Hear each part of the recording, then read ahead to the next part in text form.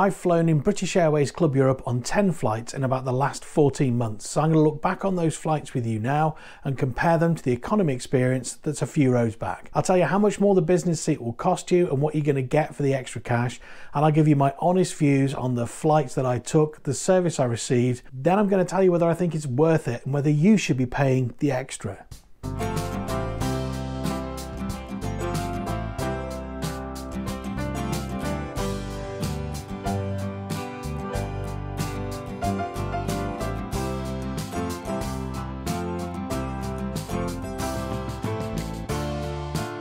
Hi, I'm Phil and I'm on a great gap year. So let's dive straight in and talk about arriving at the airport. If you need to check a bag, the first benefit your business ticket will get you is priority check-in, and so you should get a reduced wait time. The lines I saw varied, but the business line was usually empty in the UK and the wait time was, different in return trips. And it looks like we've got one check-in desk, whereas they've got 4. Not used to standing in lines for one world flights. What a pampered little prince I've become.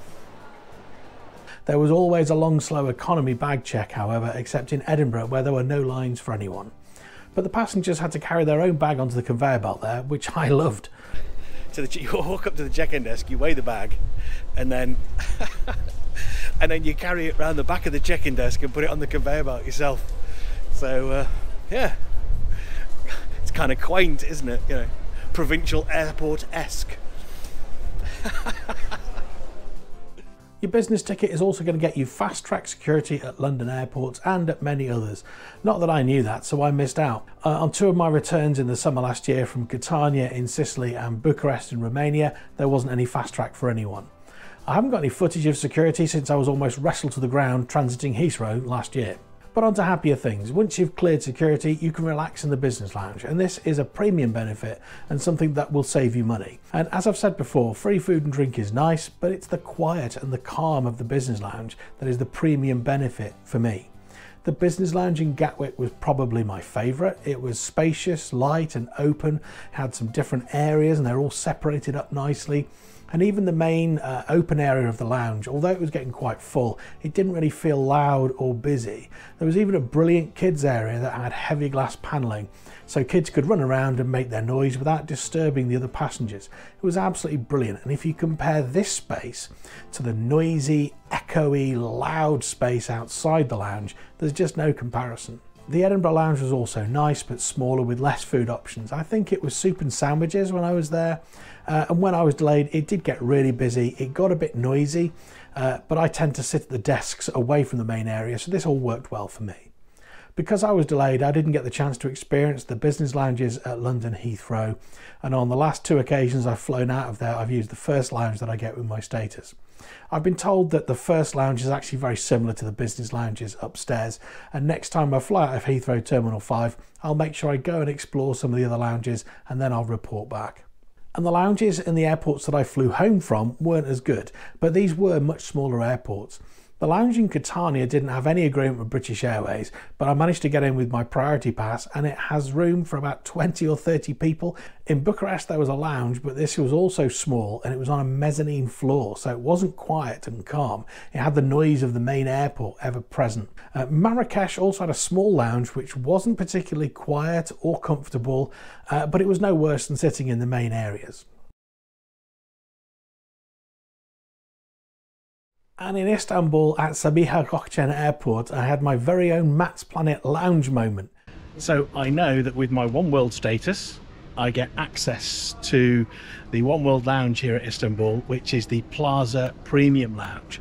And so I've just come to the Plaza Premium Lounge and I've just been told I don't want the Plaza Premium Lounge, I want the Plaza Premium Lounge. And it amused me all the more because of Matt's video a few weeks previously. So if you're not a priority pass holder, then go past the first Plaza Premium Lounge and continue to the second one. Don't look like an idiot like me. I actually went in both lounges using status and my priority pass and found them to be almost identical. Both were limited in food options and drinks. One actually had a bar where you could pay for coffee, and the other one had an outdoor smoking terrace. I thought that might be a nice place to look at the planes. I was wrong. When it's time to board, you'll board in Group 1, I think. They've tended to board these flights as Group 1 to 3 together, and I can't remember what it said on my boarding pass. But there has often been a bit of a scrum. Now, I don't rush away from the lounge till they get to the gate, so I don't always see the start of boarding. Group 1 is now supposed to be boarding. I don't think this is going to work. It's a scrum. Well, that was fun. Trying to barge my way through, and it's a massive scrum of people all trying to board. When I'm in economy, I board last. I'm never in a rush to get on the plane. It's kind of cool to be first on when you're in business. You paid the extra and stuff, but when I'm in business by the window, I do like to get on and get situated if I can. I guess it's sort of an age thing, like getting the curtains drawn. Priority boarding is something that might be useful if you're at the back of the plane and you have a large carry-on, but up front it's much less important. On European short haul, the business class cabin is separated from the main cabin by a curtain. And this isn't any ordinary curtain, no, this is a movable curtain. As additional tickets in Club Europe are sold, so backwards moves that curtain. And this tells you all you need to know about the cabin and the seat, and that's that there's very little difference between the business and economy seats. Maybe you've got a centimetre or two of additional pitch, but essentially your club seat on this flight may well be an economy seat on the next flight. So the only noticeable difference in the seat is that the middle seat is kept empty. Sometimes there's a tray there, but if there isn't, the tray is often just in the back, in the seat back of that middle seat. And if it's not there and you want it, you can just sort of pull it down yourself. It's also worth noting that there isn't any in-flight entertainment on British Airways European flights, so there's no IFE screen, and that's for club and for economy. I haven't been offered a pre-departure beverage on European Club, and I think it would be difficult to do this on short-haul aircraft that BA use because everyone boards from the front of the plane, so the crew can't get up and down the aisle. But a bottle of water at the seat, maybe a bag of nuts, would that kill you? Even on the longer flights of 3 hours or more, the service you receive will be in relation to the number of rows of Club passengers, and there were 12 rows of Club on each of my recent Istanbul flights. That's a lot if you haven't seen that many. So if you want to take full advantage, don't be shy to double up with the drink service. Get 2 bottles of wine or whiskey or whatever your tipple happens to be. I just need a cup of tea, man. 10 rows of business. I think I'll be lucky if I get a cup of tea on a 90-minute flight.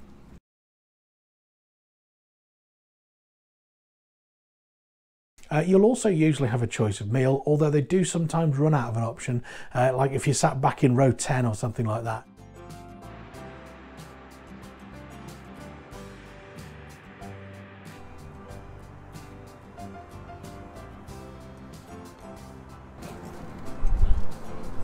See, now that looks excellent, doesn't it?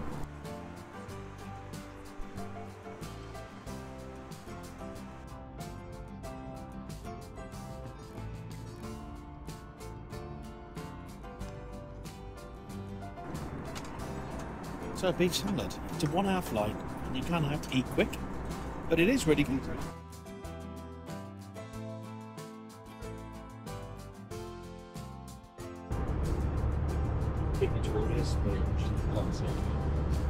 Here at British Airways, coming into London, I'm still eating my scone. I didn't think this was very good for a 90-minute flight. This is what I found to be the absolute icing on the Club World cake. The extra cherry on your ice cream sundae, the cabin crew.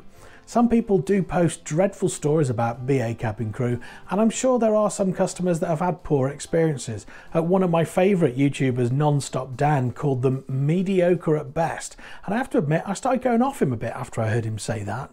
And I can only report what I've experienced, and I've experienced brilliant service in all the Club Europe and other British Airways flights that I've been on. The crew on the very early morning flight to Marrakesh were a little bit slow out the blocks, but about 60 minutes after wheels up, their caffeine hits obviously worked their way into the systems, and they were just as brilliant as every other crew that's looked after me. On every flight I've been on, the cabin crew have worked their socks off to look after the passengers. The crew are great, aren't they? I don't know how you can mess it up. Actually, it's easy to mess up, isn't it? So many crews are just surly and grumpy, but I've never had that with BA. So this is my 14th BA flight. in about a year, and crew's been spot on every single one. They were excellent on the way out, and they've been excellent again. See that? They're just so good. They're constantly making sure you're okay, constantly making sure you've got plenty to drink, eat, and so on. The cabin staff have been absolutely fantastic. BA cabin crew, first class. 12 rows of business. They absolutely worked their socks off. So I just want to say thank you to all the BA cabin crew who've put up with this slightly awkward and geeky YouTuber when I've been in your cabin. Thank you for looking after me so brilliantly. A hat tip to you, or if you're a cycling fan, chapeau. But how does this club experience compare to the economy experience? I've booked 3 economy flights this year and I've been upgraded on 2 of them. Thank you, BA, for that, incidentally. But unfortunately, I was able to remain in economy for one of them, and this was from London Heathrow to Istanbul's brand new airport. Wow, that is a large airport. I got my steps in that day. On this flight, I got the BA snack, which is a tiny slice of banana cake and a small bottle of water. But I decided that I fancied an afternoon tea, so I ordered the cream tea. I got a scone, cream, jam, and a nice cup of tea. And the surprise edition was a chocolate brownie. I like the club service. I like the way they look after you. You definitely feel special when you're in club. Get a nice meal that you can't get in economy. But, I've got the middle seat free because I'm in gold. So it's the exact same seat product. I've got a nice cup of tea, which admittedly cost me about £9 for the tea and scone. But that's still a massive discount, isn't it? The club price. I was fortunate to have the middle seat empty on this economy flight, so the seat and cabin felt no different to being in club. I was just a few rows back and I was on the other side of the curtain. And although there wasn't a meal service or a regular drink service, my afternoon tea was under £10 and it just broke the flight up nicely. Well, to work out whether it's worth it, we need to work out how much extra it costs. Now, flights to Rome in April will cost you about £140 more than in economy, and that comes with a checked bag called Economy Plus, and that's a fairly hefty increase in any terms, and in percentage terms, it's a jump of about 85%. Now, going a little bit further to Athens on the same dates in April will cost you £175 extra for club over the economy fare, and that's an increase of 70%. So it's a decent increase, but now, is it worth it? Well, I took these club flights because I was aiming for status, and so I was looking for tier points, and in these terms, it was definitely worth it. And I loved feeling like a pampered VIP, walking past the crush of economy passengers when it was time to board, swanning through fast-track security straight into the lounge, and then also being first off the plane. This doesn't always make too much difference at border control at the other end, but it does feel nice, and it's all part of that VIP experience. And if your main 2 weeks away costs you an additional £150 each way, then you may well consider this money well spent. And lots of people agree with me because there's been at least 20 club passengers on each flight, and those 2 flights to and from Istanbul this year had 12 rows or 48 passengers in club on each flight. So I think if you can afford it, why not treat yourself? It's a nice way to start a special holiday, and it's a more relaxed way to end your holiday on the way home. But for balance, let me put the counter argument here too. If you're paying for Club Europe because you want a fancy seat, don't. There's no financial case. You'll get food and drink included in the lounge and on the flight, but that's going to have a cost of what, £30, £40 at most, nowhere near your £150 increase in fare. What you will get is an upgraded experience, but if you have status, then you get a lot of this anyway. I get to use the business class check-in, use fast track security, and use the business lounges because those club flights I took got me gold status. I even had the middle seat left empty on that economy flight, which is probably due to my status too. So my seat experience was identical to club even when I was in economy. But even so, if I can afford it, I still think it's worth it for that VIP treatment and that sort of experience that you'll get. And that's what BA have to keep tapping into to keep those rows of club full and the curtain pushed all the way back to row 12.